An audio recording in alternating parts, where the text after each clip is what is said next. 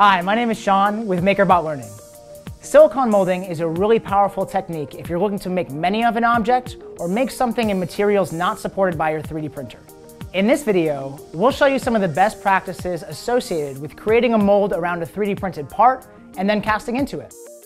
To create a mold around a 3D print, you'll need the following: a 3D printed mold box, hardware and keys, the master, or the print you are molding, silicone, resin and optional dye, cups for mixing and measuring silicone and resin, mixing sticks, mold release spray, hot glue or cyanoacrylate, funnel, X-ACTO knife, rubber bands, tape or straps, gloves, a respiratory mask, and eye protection. First, we will show you how to create a mold around a 3D print. For our print, we chose the top to a perfume bottle. Here you can see the printed part versus the parts created using silicone molding. When pouring the silicone to create your mold, you need to create a box or container to mount the mold. You can use foam core board, Legos, or a cup depending on the size of the model. We decided to 3D print ours. Our mold box included a printed pour spout. If you're using foam core or Legos, you'll need to make room to pour resin when creating your mold. You can use a funnel to do this. The silicone molding process doesn't require any special settings, so we chose our default settings in MakerBot Print. Spray all mold components with mold release.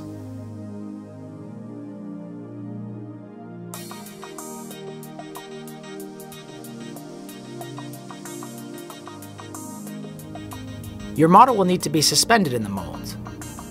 You can suspend your model using printed sticks like the ones shown in gray. You can also use toothpicks, skewers, or popsicle sticks. Using super glue and activator, you can glue the sticks to your model. Once you've suspended your model in your mold, spray the entire form with mold release. This will ensure your model can be removed from the silicone mold. Now that you've prepared your mold box, you are ready to select and prepare your silicone. We chose a 2-part silicone that needed to be measured before pouring. We found the volume of our mold by pouring water into it, and then pouring that water into a measuring cup. For best results, we recommend you do this in a room temperature environment. Once you have measured evenly, pour both parts into the same cup and mix thoroughly for 2 to 3 minutes. Be careful not to mix too quickly, or air bubbles will be created which are harmful to your mold. Be sure to look for the pot life of your silicone. This will tell you how long after mixing the parts together you have to work with the silicone before it cures. Our pot life was around 3 minutes. Thoroughly mix and pour the silicone into the form you have created. We recommend starting the pour at one corner and slowly pouring until the silicone reaches the top of the first half of your mold box. Once poured, we inserted 3D printed keys which will allow the mold to fit together once cured. Depending on the mix you've chosen, once poured, the silicone may take between 4 and 48 hours to cure. We used a quick cure silicone that took only 75 minutes to cure. Your mold is cured when it is fully solid and no longer tacky to the touch. Once the first half of your mold is cured, you can repeat this process to create the second half of your mold. Next, remove the keys, spray the poured mold and mold box with mold release,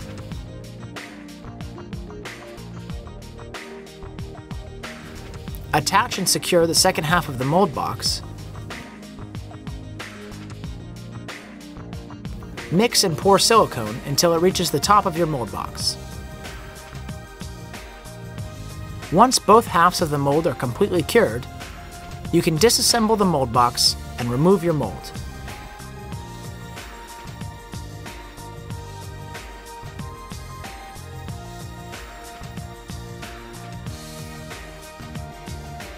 Now that you've removed the mold from the box, inspect it for any air bubbles or deformities. If there are air bubbles on the surface of the void, They will be present in your cast part. Once you've removed the mold box and inspected your mold, close the mold and secure it. It's essential that the mold be sealed properly, otherwise resin will leak during the pouring process.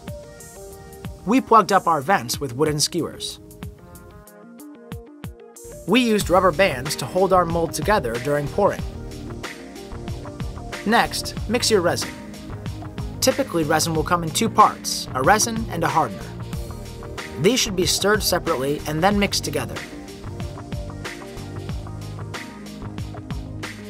Again, observe the pot life of your resin to understand how long you have to work with it until it cures.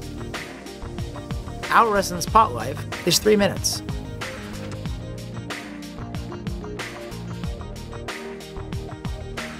Pour the resin through a funnel into the hole of your mold until it is completely full. Then let sit to cure. Once your resin has cured, you can remove the form, spray the cavity with mold release, and pour again.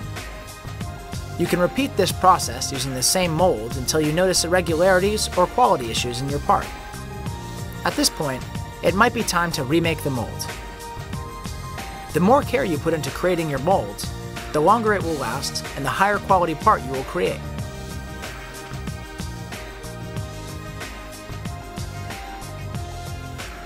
You've successfully created a mold around a 3D print and can recreate your model in varying materials and quantities.